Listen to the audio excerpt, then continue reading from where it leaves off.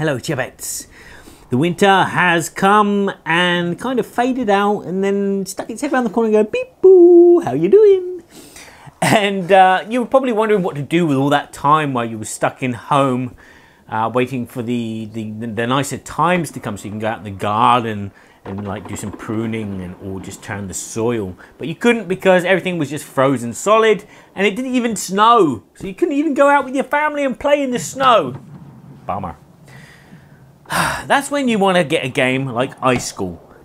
No, you don't want to go to school. You want to Ice School. Ice School, which is a high school of ice for penguins. Yes, in this game, you are playing as penguins and one of you will be playing a catcher while the other ones will be running away from the catcher trying to collect fish. It's a dexterity game, not in the kind of tower of ice building things. It's a flicking game where you're flicking, and so your skill at flicking will determine how good you are at this game or how lucky you are at this game.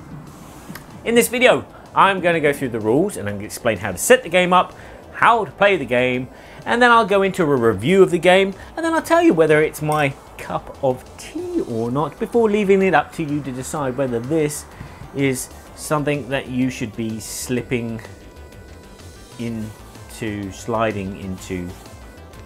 It's really hard to come up with a joke, and that's no joke. yeah. Let's cut.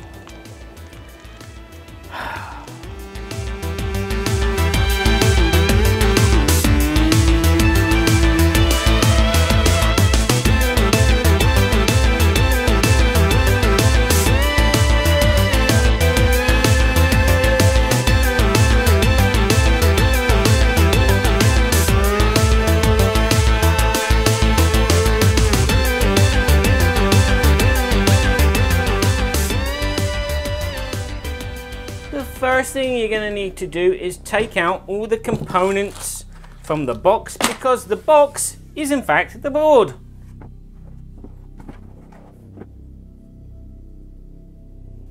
You will need to lay out the board so all the colored dots match like so.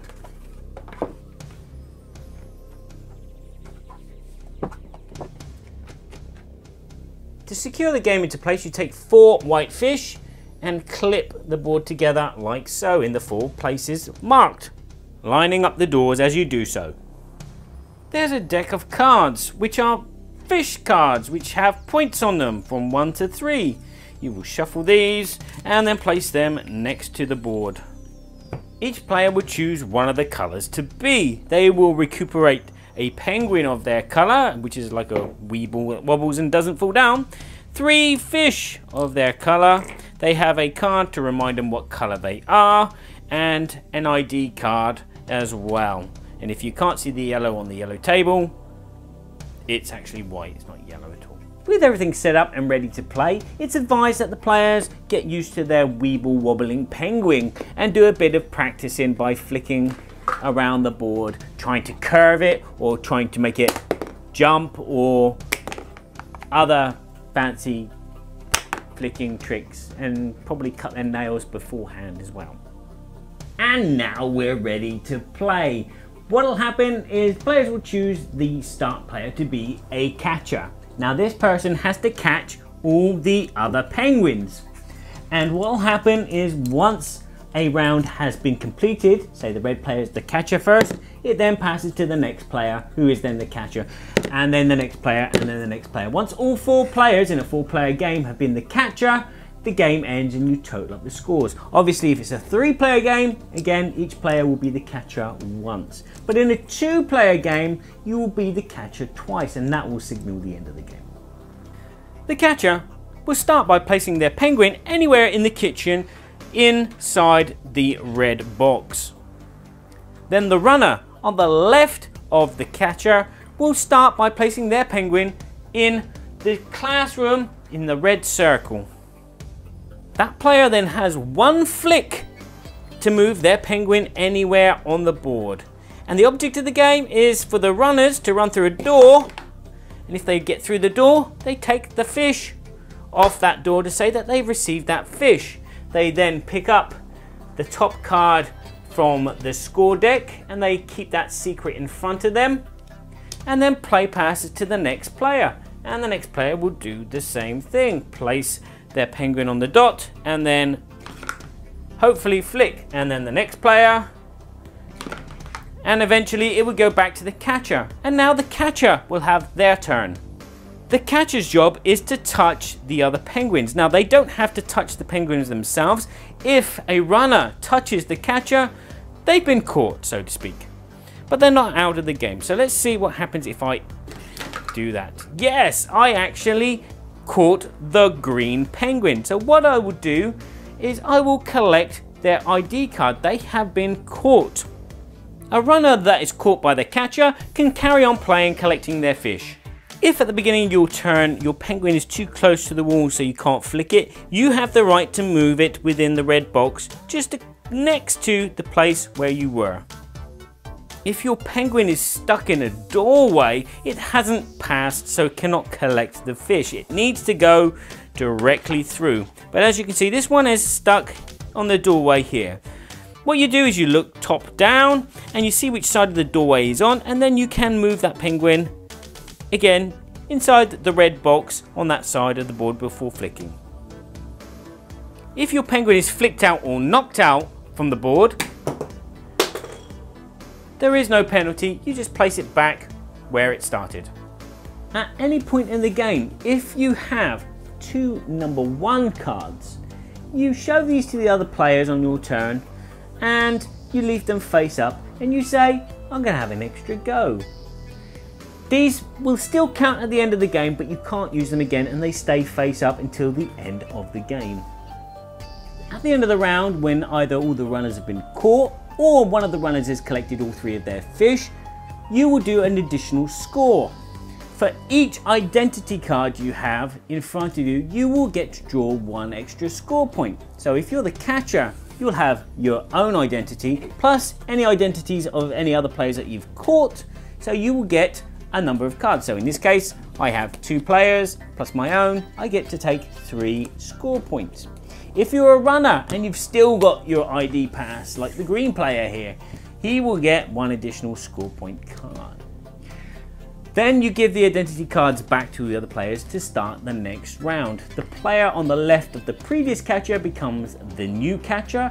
You set up the board again and you replay again until every player has been the catcher once.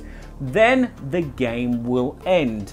Now the difference between a 2-player game is each player will be the catcher twice, and also each runner has to be caught twice in a round to end the game. So they will lose their identity card the first time they're touched, and then the second time they're touched, they are out. The game is finished. You will count up all the scores from all the cards that you've got, and the player with the most points is the fishiest. So Ice School is a board game that everybody that hasn't been to high school will like, or not. Yeah. This game is just primarily a dexterity game. You've got your token and you're flicking it around. So you either know if you like dexterity games or not. The appeal to this game is that it does appeal to both young and old. For the young children, they will, you know, kind of grip hold of the theme, which is one person's it and they got to catch the other players. Yay! Which is a cool idea. For the adults, there is a whole level of strategy because these are not tokens. These are wobbly weebles, and there is a certain amount of skill that you can apply to these to make them do what you want them to do. Unlike a disc where you just flick it and it goes in a straight line and maybe ricochets. But the skill involved, or even the luck involved in this game, makes this a fun dexterity game. Playing Ice Cool is like American 9-ball pool, whereas Crokinole is like Old English snooker. It's elegant, it's a bit more thinky and, you know, slow playing, whereas this is just fast and frantic, and you'll find yourself just flicking that penguin as hard as you can, hoping it'll do the thing that you want it to do, and maybe something special, much like what I do in American 9-ball pool. Yeah, but I know what you're saying. There's luck involved as well as skill. There's the luck of, you know, you accidentally do the thing that you want to do, or you hit the thing you want to do, or go through the door like you want to do. And then there's the luck of you actually get stuck in the door because the board has warped a little bit. Yes, okay, the board will probably warp a little bit, or it might not be connected properly and it will be disjointed, and so you every time you can't get through the door because it's stuck on the lip of the other board. That's a thing that's going to happen, unfortunately. But at the same time, all the rules compensate for that. It says that you can do these things. You can move your penguin before you start. Again, luck of the draw can be a bit annoying when you're drawing the points, the cards. Yeah, but I think they've compensated quite nicely by having the ones as like certain special powered cards. You put two of these ones together, you get to have a second turn, which is useful. Yeah? The rulebook is very well written and very well laid out. Everything is simple to understand. Everything comes with lovely little colourful diagrams. It's written in an order. It has humour, which is better than the humour that I have in this video altogether, which I'm feeling rather depressed and sad about now. But it explains techniques, it explains problems. Everything is explained in here. There's no circumstance that you could get in to unless the actual board or the table mounts. That's not explained in there. What do you do when the board mounts, or when the table mounts, or when penguins start eating the real penguins start eating the fish? But that's not in here. But everything else is in here, and there's no situation that you run into that you can't get yourself out because of this. And it's easy to find. A very good manual. I will have the 32 claret with some tuna. Yes, tuna. That is white. That is yellow. White, yellow. So yeah, it is a simplistic little flicking game where you're either very good at it, or you're very bad at it, or you're very lucky at it. But that's what fits this really well. It plays really well with kids. Kids will enjoy playing this game, and it's meant to be a quick playing, and it is quick playing, and it doesn't outlive its welcome. But afterwards you just move on to something else. It's not a game that's meant to last forever. There's enough choices in the things that you got to do. Although you cannot move the board around, the board is always the same setup. But every time you play, you know, do you go left, do you go right? Do you try and jump over that wall? Do you try and flick and curve around that other player just to get away from them? There are choices, and as I said, there is some skill involved in all those things that you can do. So there is enough playability, but not enough replayability in this game. But it is what it is, a fun 20-30 minute flicking game. And wouldn't you know it, it's snowing. So let's talk about the components as we look at the snow falling from the sky. The components are pretty good. The weebles are interesting because they wobble but they don't fall down. And the card art is okay, and the card art on the board is okay. The fish components are really good. They do hold the board together really, really well.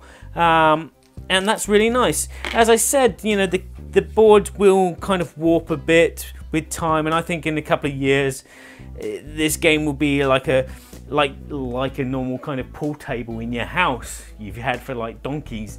It's going to have little bumps and little ridges where you're going to know where it's going to roll and everything. The components are good, and I like the idea that it all fits in one box, and it is massive. It's bigger than the box. There's the box. It's bigger than that. But yeah, a simplistic card. Nice art. It works. It works. And it has that theme. So what do I think about it?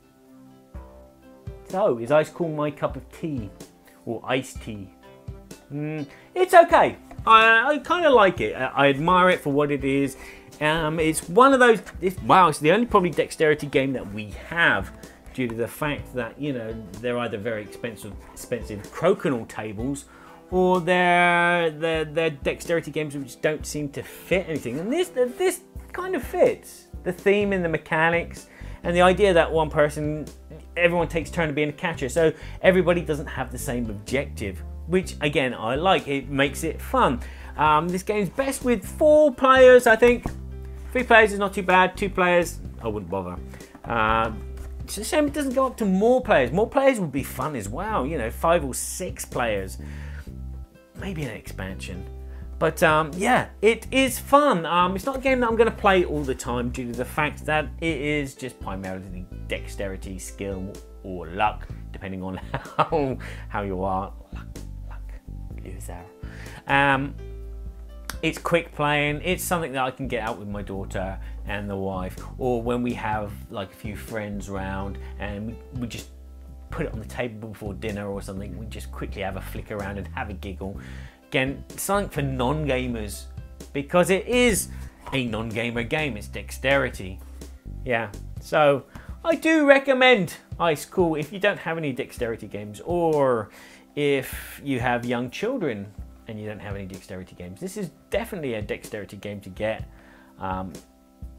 If you've never had one, never played one, because it is fun, like playing table football. You'll play it a little while and then you just pack it away. And then it'll come out again eventually. Maybe when it snows again, you'll get it out and you go, ah, I know what, I'll play this. So there you go, there's my video, there's my review. I hope you've enjoyed it. I hope you found it informatical, not the word, formatical, not the word either. But I hope that you found it informative, and it's pointed you in the right direction, whether this is a game for your collection or not. Because you don't have to buy every single board game that's out there. You just need to own a few good ones, and hopefully this has helped point you in the direction of whether this is or not a game for you. Thank you very much for watching. Please go and check out my site, boardgameseverybodyshould.com. Again, if you want to help and you've enjoyed this video, like it, go to my Patreon site, throw a few pennies my way, maybe pick up yourself a little kind of special promo or something, and help support the show. So I'll say ciao for now, and remember, please, please, please, everybody play nice with each other. It's only a game.